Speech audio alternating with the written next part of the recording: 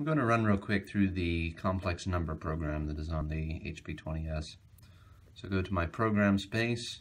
I'm going to load C. That's the complex numbers. And then I don't have to add anything to this program at this time, so go back out. Now the way this works is you use the input key to separate your real and your imaginary. So for example, I'm going to do 4, the real part, then input 3 for my imaginary part. And now I'm going to execute the part of the program that I want to do for an operation. So I'm going to execute A, that is for addition. So it knows that I'm going to add a second number to it now. If I executed B, that would be for subtraction. That would know that I'm going to subtract the next number. Next would be multiply. Next would be divide. And then next would be the reciprocal. And then we have the integer power. So the first number to the power of the second, I believe. And then lastly would be the magnitude of the complex number that I'm entering. So I need my second number, which is 5 minus J2. So 5, input 2, do that, and then hit run stop. And it'll show me the imaginary part first. So J1, and then to see the other one, I hit shift swap, and 9 is what I get. So let's clear that, and we're going to do this other operation. So we're going to divide the numbers. So the first number is 4, input 3, and we are going to execute A, B, C, D. I'm going to execute the D part of the program.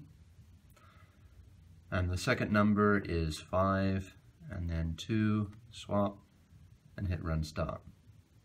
So we have 0.79 for the imaginary part. If we swap it, then we have 0.48 for the real part. For me, I did it in that order, A, B, C, D, because I'm not going to remember which is which on the fly. I'd have to carry a cheat sheet around with me all the time. But you have A, B, C, D, and then you have E for your reciprocal, F for your integer power, and then your magnitude is going to be execute 9. Let's do the magnitude real quick. Again, that's another one, I guess ABS. You can remember it off of ABS.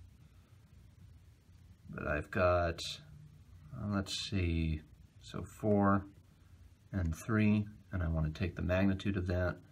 So I'm going to execute 9. And that should give me 5 as the magnitude. Yep, and that's correct. No second number to swap because we only have the magnitude of it. So that's basic complex numbers operation. Not the most intuitive, but it gets the job done. Just keep in mind again that when you load a program, you go into the program space and you load one of the default programs, that it erases everything else that was entered into the program space. So if you had entered a root solver, a function, it's gone. If you'd entered your own program to do whatever keystrokes, it's gone. You get only one program loaded into memory at a time, or one thing in program space.